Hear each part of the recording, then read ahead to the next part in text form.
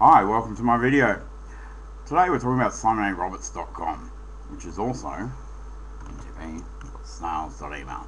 It'll also be ntp.labs.coop at some point. I don't know why it's not loading, but anyway. Okay, for starters, you can add any sort of NTP service into here. I'm putting the host name here. Port. Telephonist is your reporting namespace information, the company that runs it, registration number, and URL. This is an API, so it will output in raw PHP, JSON, Serial, or XML.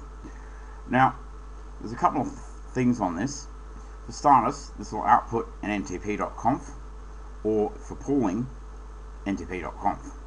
Now, there's two ways of accessing that, either on the backup or on directly over the API. I've just increased this machine's CPU and memory capability for those that have been running this script and it's not been working.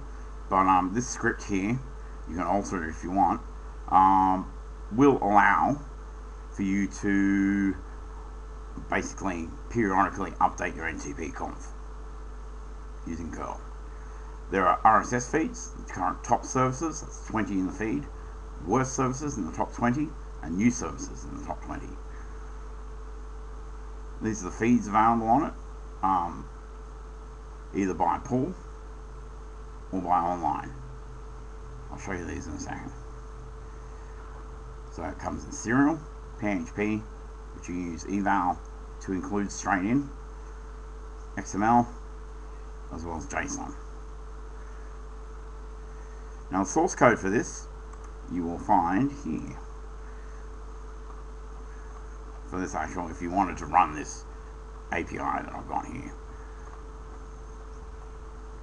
if you find the source code for it, it's just here, like so. Now, there's a couple of different ways of accessing the data on this. There is here a database backup. This one, for some reason, is not updating, so I'll show you the SourceForge one.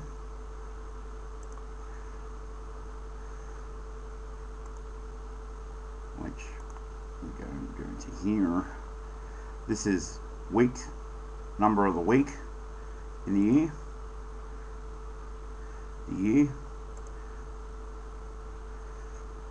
in the month,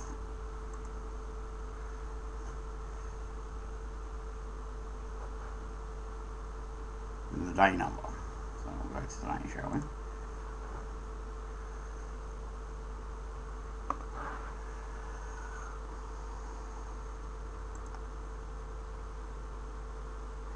Now, I'll show you this. I've just noticed, I've gone through here, this is why I've increased the speed, because online JSON is empty. That's the complete online. That's the NTP services that are currently online. Off companies, that's NTP services that are offline. Well, that's the companies that are offline. Offline JSON. So that's also empty. See, my problem is the list is becoming so big. I'll go here, go to pool 1,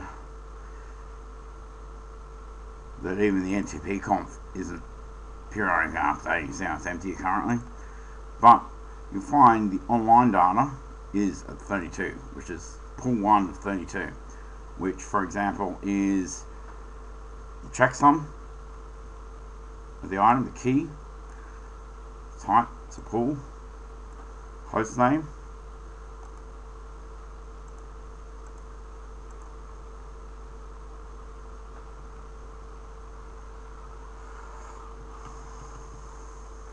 let me go across.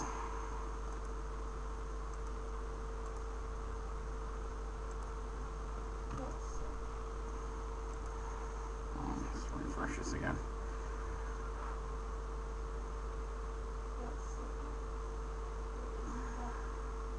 So for example, this would be, if you had 32 pools, which is the maximum amount of pools there is in NTP, this would be all the items you would include in pool 32, in pool 1, 32, which is normally 0.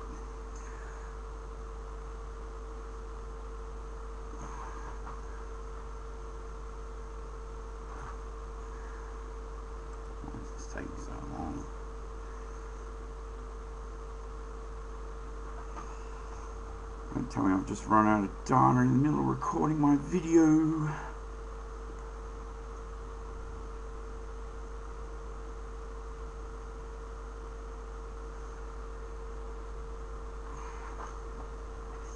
There we go.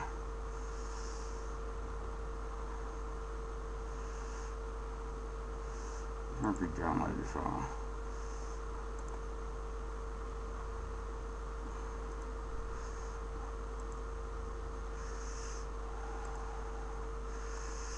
Alright, so you got first the key for it, title, host name of it, pool.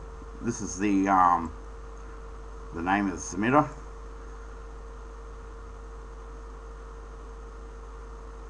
Company, URL, webmaster, there's no company RBN details, so on and so forth. Ping, previous ping, next ping, when the next report's been sent to it, when the report was last sent to it, when it was last checked that it was online, how much uptime it's been measured for so far, updates. Now, there's a couple of things at the end. So there's the key there. Time zone, what it is, UTC. There's an alias, which is what you generally use to refer to it, because this data, like I know, is serving over further distance than the network's capable of broadcasting because of my zone own level and how cold I am. So, for example, just say ntp.org was accessing it. There's an alias wildcard where they can go ntp.org.2e059d.pool.ntp to call to that thing, just in case it's out of range for it, where the services are. It will always transpose for it because of how cold those domains are, which my exposure to freefall temperature is 285 billion Delta, which is the next measurement below negative 99999 Kelvin. So these, for example, services, obviously Steph's added in.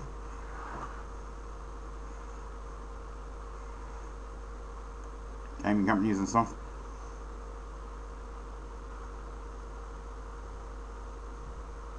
You can refer to them directly if you want, this sort of thing here. You don't have to.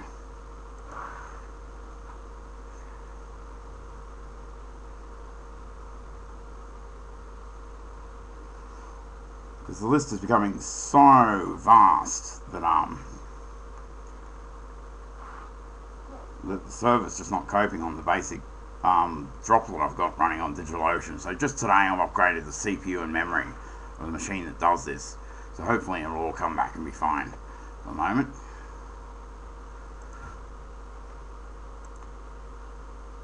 So the best way of accessing this is probably at the moment either through downloading the SVN and going to the last one and just trawling through them to find out where the data is, or directly over the actual interface here.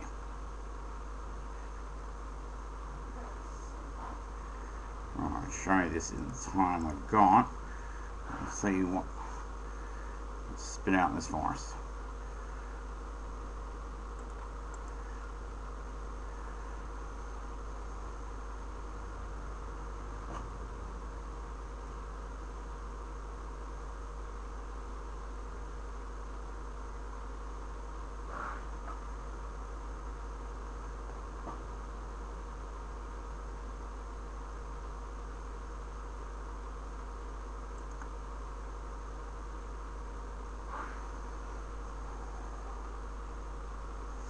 First.robots.com.